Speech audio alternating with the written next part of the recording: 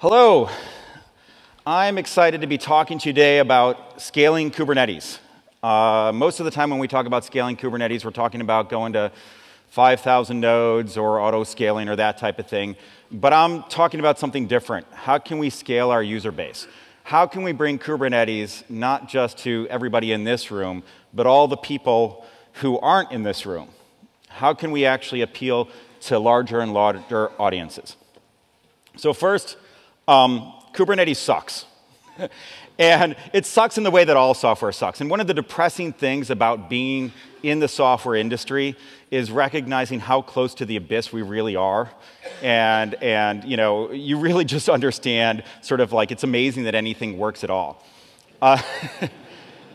And so with that in mind, I think, you know, for us to improve and to bring this to a larger audience, we have to actually take a really hard look at the places where we can do better. Now, KubeCon is a place to celebrate Kubernetes. It's a place to celebrate all the progress that we made.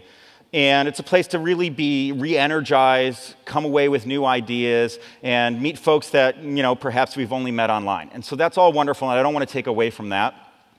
But again, we have to take a really hard look at where we're at if we're going to improve and continue on the trajectory that we're on. Throughout this presentation, I'm going to be making really bad physics analogies. The last physics class that I took was about 20 years ago, so I'm sure I'm going to get stuff wrong. Please bear with me. This is about vacuum, because see, sucking, and vacuum tubes. And so this is an animation of this computer in the British National Museum of Computing in Bletchley Park outside of London. It's a thing called the Witch, and these things are a special type of vacuum tube called a decatron that knows how to count to 10. So it's a really cool place. I recommend you go there if you ever get the chance. So the first thing I want to talk about here is sampling bias. Kubernetes, and I've been saying this to a lot of folks, is system software built by systems engineers for systems engineers. And we love it for it, right? I mean, it really speaks to us because it has that sensibility. But not everybody is like that. And so one of the classic mistakes that we make is building software for people like us. And the thing that we need to do is actually recognize that our users are not necessarily like us, and they don't necessarily see the world in the way that we see it. So this is a humpback whale, and they have this thing called a baleen, which is a filter. So they suck in a whole bunch of water with krill, and then they push the water out, and that thing acts as a sieve to actually keep the yummy bits inside so that they can swallow it. And so we can't be like the whale here, and we have to actually recognize that we have to look beyond our immediate peers and what we need out of Kubernetes. So now let's talk about refraction. So refraction is the interface between materials that causes light to bend. And the analogy here is really one of viewpoints. There are different people bring different viewpoints and look at Kubernetes through different lenses. I could put a picture of an elephant up here also and touching different parts of an elephant, that type of thing. And I think there's two main users or hats that people wear when they're actually using Kubernetes. And you'll see this reflected in the talks here today. There's the cluster operator, the folks who are really interested in getting a cluster up and running and making sure that it runs well. And that's a hat that folks wear. And then there's the cluster user. And the cluster user is interested in, OK, now that I have a cluster, how do I get the most out of it? And it's easy when you're working with these things day in and day out to really blur the lines between those things. But we have to make sure that we can build the right experiences when people are wearing those different hats, and that we can create a world where people who have no idea how Kubernetes works under the covers can be successful. I don't think we're quite there yet, but I think we have, we're on our way for sure. Now, we can't overfit to that. There's this idea in UX design called personas, where you sort of make up a person, you give them a name, you give them a backstory, and it really helps to create user empathy. One of the failure modes in my mind for that type of model is that you tend to create siloed experiences that are so separate that learnings in one space don't transfer over to the other. So we really need to balance this stuff out. So this image here is on the cover of my error analysis book when I was in college about 20 years ago. And still, if you type error analysis book into Google, you'll still see this photo. This is an accident that happened in 1895 in Paris, where a train was coming into a station, overran the station, and fell onto the street below. It turned out that the station was on the second floor. And for me, this represents the spectrum from mathematics to physics. And even within physics, you have theoretical physics and experimental physics, all the way to engineering. And it's this sort of purity to sort of practicality sort of spectrum. And now there's a joke in there somewhere, like an engineer and a physicist and a mathematician walk into a bar, and I'll let you fill in the rest. But I think we have a similar type of thing going on with Kubernetes, right? Like, there is this core distributed system. There's theory there. There's a lot of really interesting problems in terms of how do we actually scale to 5,000 machines? How do we actually do control loops and control theory? A lot of really interesting stuff there. And then there's folks who just want to get some stuff done. Right? And we have to recognize that not everybody wants to or needs to care about those core distributed systems because they're really focused on accomplishing some sort of task. And a flip side of this is recognizing that just because somebody doesn't care about these hardcore distributed systems problems doesn't mean that they're not as smart as the people who are working on those types of things. It just means that they're concerned with other stuff. Right? And this is part of that viewpoints of different people are bringing different viewpoints to the game, and we have to build empathy and respect the fact that not everybody is system geeks like us. So the physical world naturally over time tends towards disorder. This is the second law of thermodynamics. And the same thing happens with open source projects. Given time, they sort of grow and end up swallowing more and more and more and more. And it's something that we have to keep an eye out for with Kubernetes. The truth of the matter is that for most users, the primitives that we had 2 or 3 versions ago are probably good enough. We've been adding all these great features, and they are wonderful, they're innovative, but they don't necessarily move the needle in terms of bringing Kubernetes to this wider audience. It doesn't mean that we shouldn't be doing that stuff, but we should also recognize that every new object that we add to the system, every new concept, creates barriers for new users and creates confusion. And so we need to find a way to segment this so that we actually can present a more approachable face to the world, and folks can actually start recognizing and using those features as they need them instead of being forced to confront all that complexity out of the gate.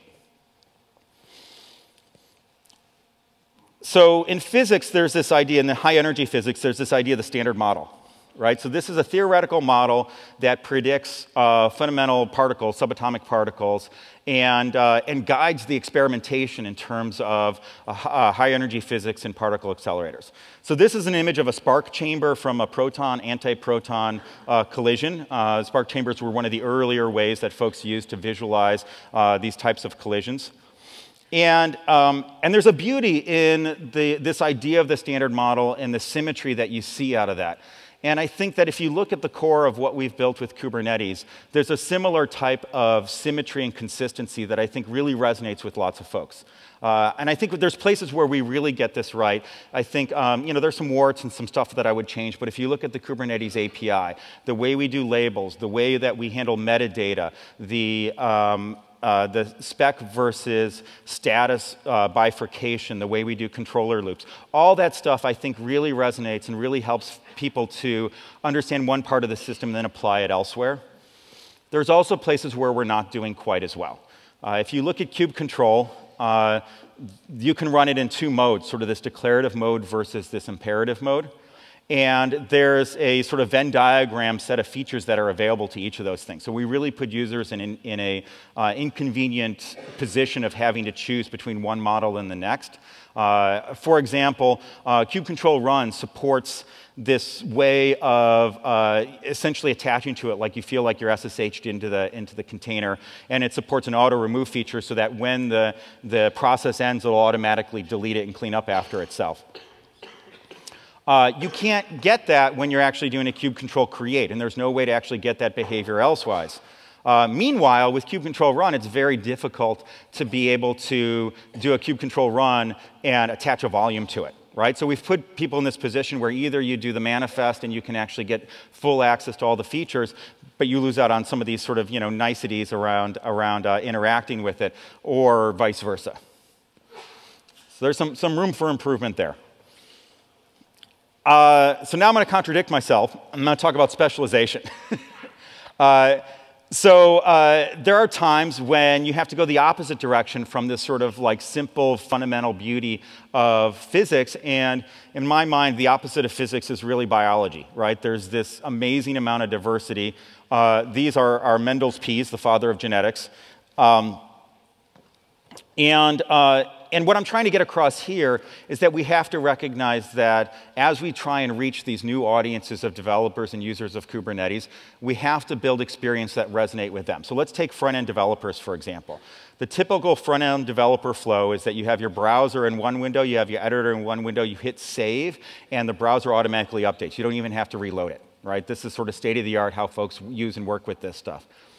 How does that translate into a world where maybe your backend is written in Kubernetes? Maybe you want to start working that way, but you want to easily transition from that mode to being able to deploy things. Right now, there's a very, very abrupt translation as you move from that development experience to that deployment experience. So let's get creative about thinking about how we can solve some of those problems and start blurring those lines so that we can create an experience that feels more natural to that type of user.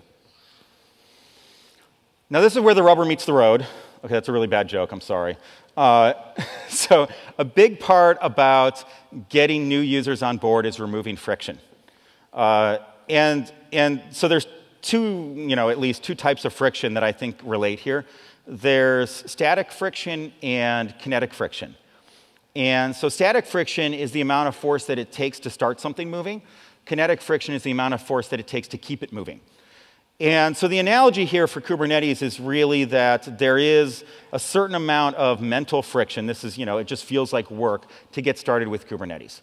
For the cluster administrators, there's a gazillion different ways to actually bring up Kubernetes. Picking one of those in and of itself creates a ton of friction. For users, like I mentioned earlier, there's just so many concepts to wrap your head around. And we really don't do a good job of actually providing a simpler way to get in. And then there's a lot of rough edges that we need to sand off. There's, and I'm just going to give you a couple examples here. And I'm looking at my notes here. So the first thing here is let's talk events, right? Events are only available when you do like a kube control describe, and they give you some of the recent things that happen to a particular object. They're incomplete, they get GC'd, and it's almost impossible to actually get events for objects that have been deleted. Right? I mean, they're there, but it's very difficult to filter for that. Not the end of the world, right? But it's just a piece of friction. So let's say that you launch a pod, and it fails to launch, and you do a describe, and you get an error that says, failed sync, error syncing pod. So this is an actual error. I haven't hit it in 1.5. I mean, I tested in 1.5. I haven't tried this yet in 1.6. Does anybody know what this error means? No? This means that you forgot to actually specify a command on your container image. Yeah, that's not a great experience. Kube control logs. It turns out that when you do a run, and we encourage everybody to think in terms of replica sets and deployments, but when you want to go ahead and get logs, logs only work on pods. And so you have to do this dance where you have to actually go through and list the pods and look at the name and actually say, I think that's the one that maps to this deployment, copy and paste that in the command line to kube control logs, and then you can actually see what the hell's going on. None of these things are awful. None of them are going to block you. They're just going to slow you down, and it makes the system feel sort of slow and rough around the edges. And I believe there's issues for all of these, so help wanted. Let's solve some of this. I want to take a step back also, and a lot of folks build businesses around removing friction.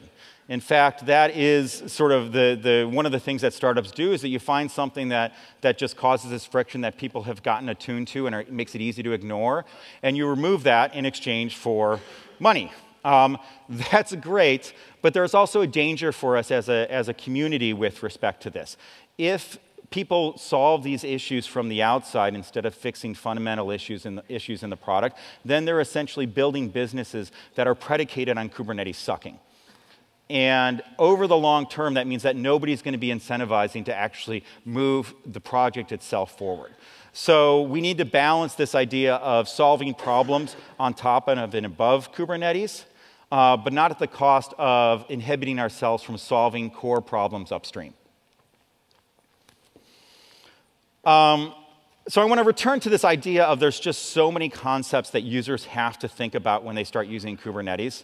And I think one of the solutions here is finding ways, and again, we're going to have to get creative here, of how we can present a friendlier view to the system that is not invalidated as you become a more advanced user and as you actually get access to these more advanced concepts.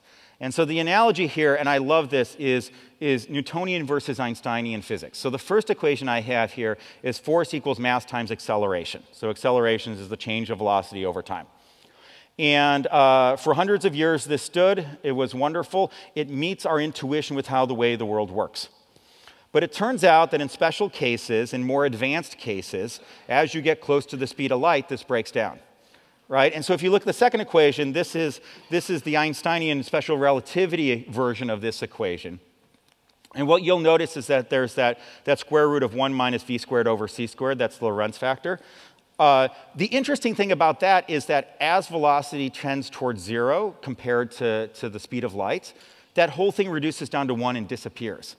Right? And so it's not like there's this cutover point where you move from the Newton view of the world to the Einstein view of the world. It just means that gradually that thing becomes more important as you actually start dealing with more and more advanced situations. So we need to find a way so that for most users, we can present that intuitional view of the world that is the Newtonian view.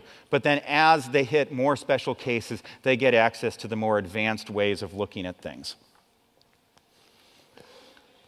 All right, so any talking about physics analogies would be incomplete unless we had Schrodinger's cat.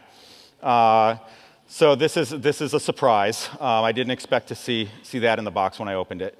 And like anything else, you don't know if your cluster is alive or dead until you look at it. And observability is one of those things that we just always need to be doing better with. And by observability, I think this is a term that's evolving to encapsulate logging, events, tracing, monitoring. All this stuff really adds together in terms of having the tools to see what's going on. Now, so much of the thinking and the efforts has been going into application observability, right? What's happening with my application that's running on top of it? And great projects like Prometheus and FluentD are really helping out there.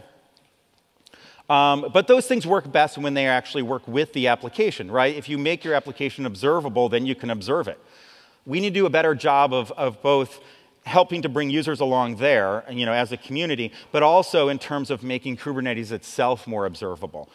We could easily have 10 times as many Prometheus metrics thrown off by the system to be able to figure out what the heck's going on. If you look at our event stream, I mentioned that earlier, it's incomplete. We're not treating it as a real API. We're not providing the right ways to be able to capture that over time and examine what's going on. I was talking to one Kubernetes user, and this was in the 1.4 time frame, and they had a cluster freak out on them, and they sent me 2 days worth of logs, and it was 6 gigabytes. And so I was trying to actually paw through 6 gigabytes worth of logs, and it's not easy. And even if the data was in there that I needed someplace, there's collecting that data and then being able to make sense of the data, right? So we need to be able to find tools such that when users do need to look under the covers and figure out what's going on, which is something that I think users and I think a lot of folks in this room do appreciate, is that you can tear a cluster apart and understand what's going on. But when you do that, we need to provide you the right tools so that not only do you have the data that you need, but you actually can extract signal out of that and actually figure out what's going on. So that's a bunch of ideas, some things to think about as we look towards what is it going to take to take Kubernetes to the next level, grow our user base by 10 times, and really inject a whole new level of energy into this community and continue on the velocity that we're at right now. So thank you very much. I appreciate your time. And feel free to tweet at me if you have any questions or want to talk about this some more. Thank you.